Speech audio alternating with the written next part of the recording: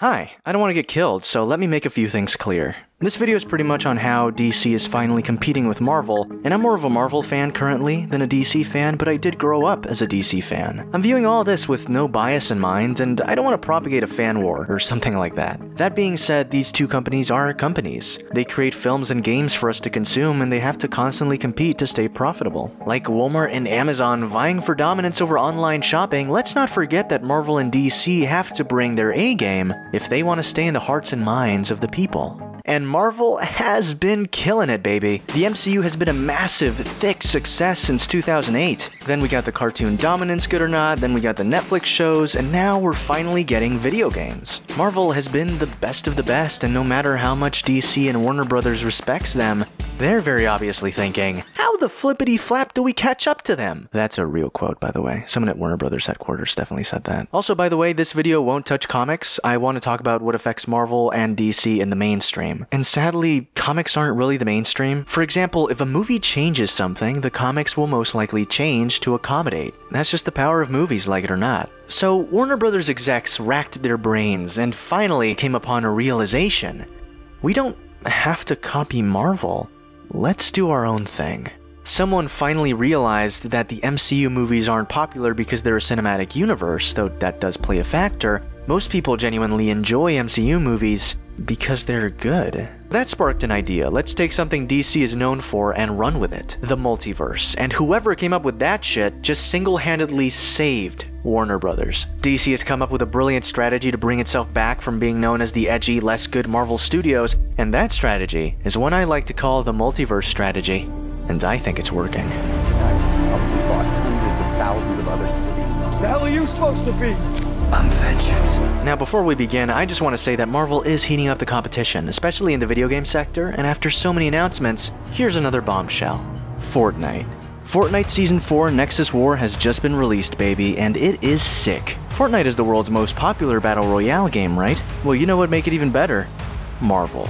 Well, more Marvel. Team up with Marvel's greatest heroes and villains like Thor, Iron Man, who probably plays better than the one in Marvel's of She-Hulk, Storm, Doctor Doom, Wolverine, and more. I'm honestly so happy to see X-Men characters in a game. Not only have the Marvel characters landed on the island, but the locations are also Marvel-based as well, including Doom's Domain, Sentinel Graveyard, and more. With superpowers like Doctor Doom's Arcane Gauntlets, Groot's Bramble Shield, and Silver Surfer's Board, Nexus War is an event you do not want to miss.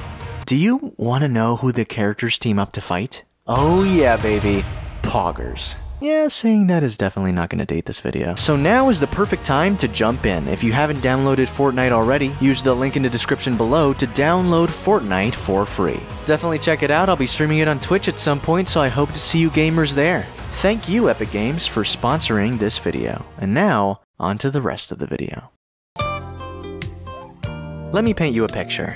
Justice League has just released, an absolute failure of a movie. The movie itself is mediocre, but that in of itself is a failure. Because Warner Brothers was expecting an Avengers-level hit on their hands, but no, we got this. Brunch. Like, what is brunch? At this moment in time, Warner Brothers wanted to create a cinematic universe to compete with Marvel, because stupidly what they took away from Marvel was connecting everything together and adding a ton of Easter eggs makes your movies good. But it doesn't. And so, like I said, a new plan came together. The multiverse strategy, and it all started with Crisis on Infinite Earths. Oh, wrong visual, sorry, not that crisis. This crisis. Hello? As random and weird as this was, this confirmed one thing.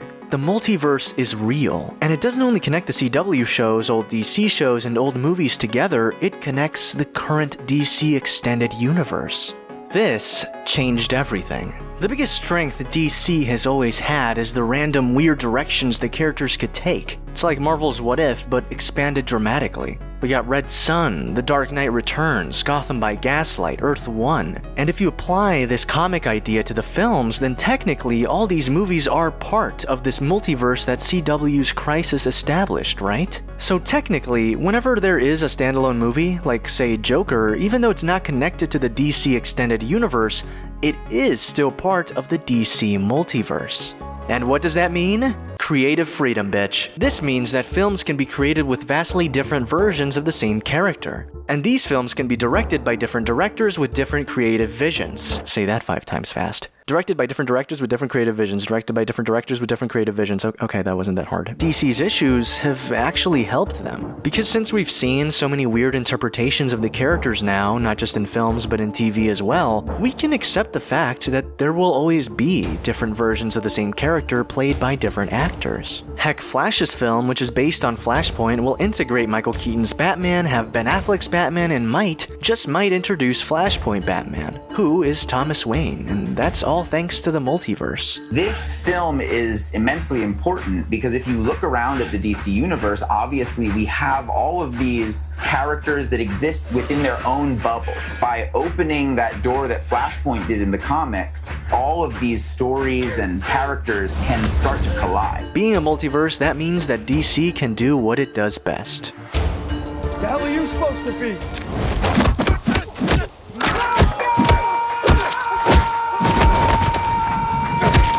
When Joker came out in my video, I said that I really like that the movie exists, and I hope DC makes more character-driven films like it, and lo and behold, because of the multiverse, these films can exist without being tied down to the restrictions of being in one cinematic universe. So in the pipeline, while we have future DCEU projects like The Flash and Black Adam, we can also get this absolutely sexy new Batman trilogy, a film series directed by Matt Reeves, which will begin with The Batman airing in 2021. I love the Matt Reeves Apes films, and this looks like everything I've ever wanted Batman to be. I am irrationally excited for this film. And heck, even the DC animated movie universe was killed by The Flash, though one could argue that Apocalypse War as a film killed the universe because it was so trashy. So because of this, the animated department can focus on standalone films again, like the latest Superman movie, as well as an upcoming long Halloween Batman movie. And let's not forget Zack Snyder's Justice League. I honestly feel like one of the few essayists that's unironically excited for this movie. As debatable as it is whether or not it was the right call to release the film for the fans, the Snyder Cut is coming out, and it already looks better than the theatrical release of the Justice League, which was fucking awful. And I think it's important to note that I just said that WB released this film for the fans. Now we'll see Zack Snyder's vision come to life, and you know, I'm pretty sure WB is doing this partly for the money, but it really does seem like WB is trying to cater to its fanbase. DC Fandome is a thing that happened, and it was free. There were panels with the casts of upcoming DC films, we had interviews with directors and such, and it was all amazing. It was like a free Comic-Con. I think this approach DC is taking to just start paying attention to the fans and catering to them rather than just focusing on what other companies are doing that's successful is the best approach. DC kept changing shit up to make their movies more like Marvel's, and that got them Justice League, when people who wanted to watch Justice League wanted to watch Zack Snyder's Justice League. WB's indecisiveness took David Ayer's movie away from him, and we were left with Suicide Squad, which was WB's attempt to recreate Guardians of the Galaxy. Warner Brothers has finally realized that they need to stop fighting their consumers for the most part, give them what they love, pitch them new ideas, and they should focus on the strengths only the DC brand can provide. And that, I believe, is the multiverse strategy. Thanks so much, Sandre Short, or The End, on YouTube for the Interstellar Ranger Commence fan video. This is the coolest thing ever. I love it, man. Thank you. Hey, you made it to the end, thank you very much. I'm making an anime called Interstellar Ranger Commence. Check it out in the description down below, or there's going to be a card popping up somewhere. And now the Patreon question of the video.